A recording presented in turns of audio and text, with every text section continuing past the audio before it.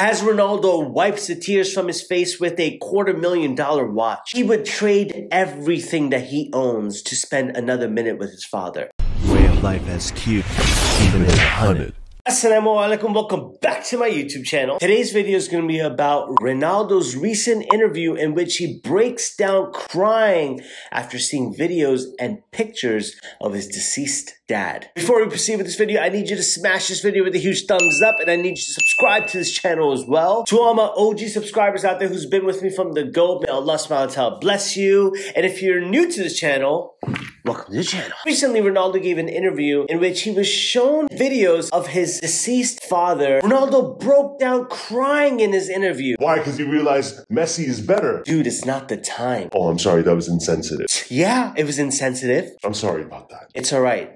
Plus, Neymar is better. Wait, what? And it's so crazy because when we look at Ronaldo, we don't look at him as a person. We look at him as an athlete, someone who is beyond and above human emotion. And that's something we need to change. Remember, all these sports figures and actors and actresses are all human beings who have the same problems that you and I do. But oftentimes we put them at such a high pedestal that we think it's beneath them to show any human emotion. Just to be clear, all celebrities, athletes, and whoever you look up to are regular human beings. They also poop. He showed a side of him that made us connect with him. Because when we look at Ronaldo, we look at him as a massive football star, an international global icon that there's no way that me and Ronaldo have anything in common. But believe me, you and I can relate to Ronaldo more than we think. One thing that really bothered Ronaldo was the fact that his father will never see his accolades. His father will never see who he actually turned out to be. His father passed away at a very young age and was never able to see Ronaldo for all his glory and all the accomplishments that he's received. He just wishes that his father can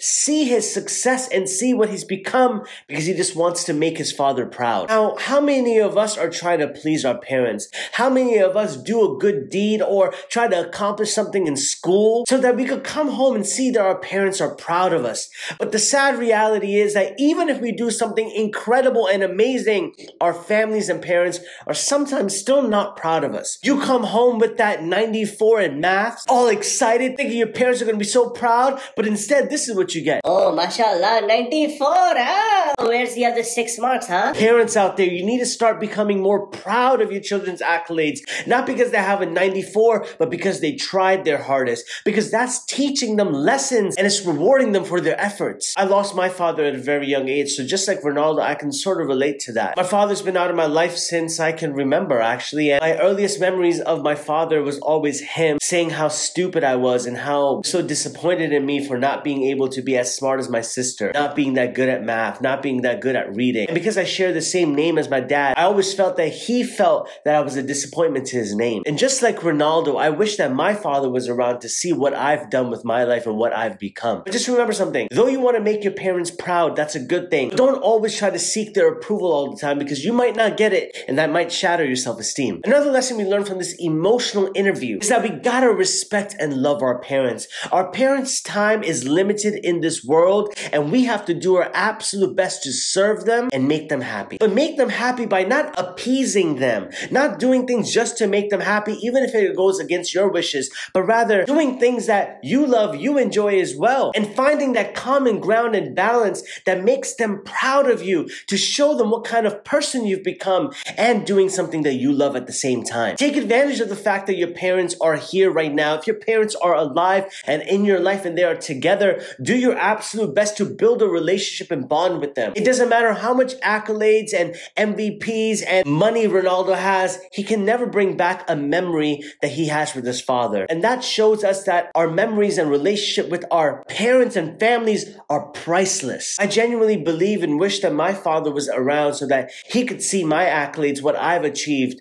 But I'm also happy that he was not around because Allah subhanahu wa ta'ala knew that perhaps if he was around, I'd be doing things to please him and I'd have no self-esteem and self-worth myself because I'd always be looking to appease him and making sure that he approves and he likes it rather than me doing it for the sake of Allah and me building my own character, my own personality, and my own confidence with my relationship with Allah and everything else that I've accomplished. We also learned that if you've lost a parent out there and you genuinely miss them and you genuinely want to help them, then be their sadaqah jariyah. That's the only way that you can help them. If you're someone who's lost a parent, just know that it's not over. If you truly love that parent, then be their sadaqah jariyah. Be that person helps expand their grave, give them nice smells in their grave, a beautiful light in their grave. Be the deeds that your parents need in their graves, because we all will need deeds in our graves, and we would pray that we have pious children to help us achieve this tranquility in our grave.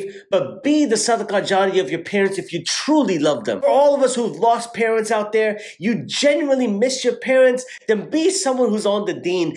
Do good deeds, do righteous deeds, because that's what's really going to show your love and support for them. If you truly love them and miss them, then make their stay in the grave easier for them by doing good deeds. As Ronaldo wipes the tears from his face with a $250,000 watch, he would trade everything that he owns to spend another minute with his father. What's the sadness for you? To be the number one, and they don't say nothing, they don't see to receive awards, to see what He never saw how great you can.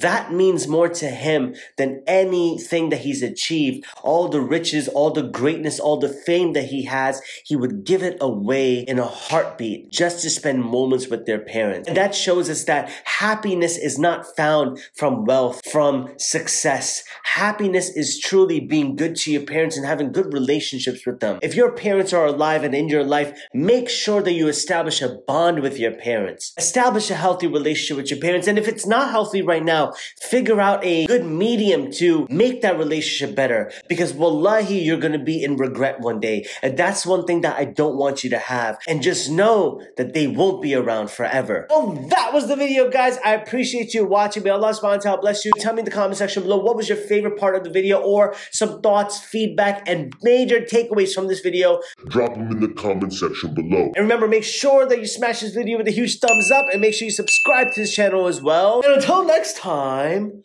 I'm out. I'm feeling good waking up today. Got to say thanks to Allah for giving me another day, for the breath I breathe.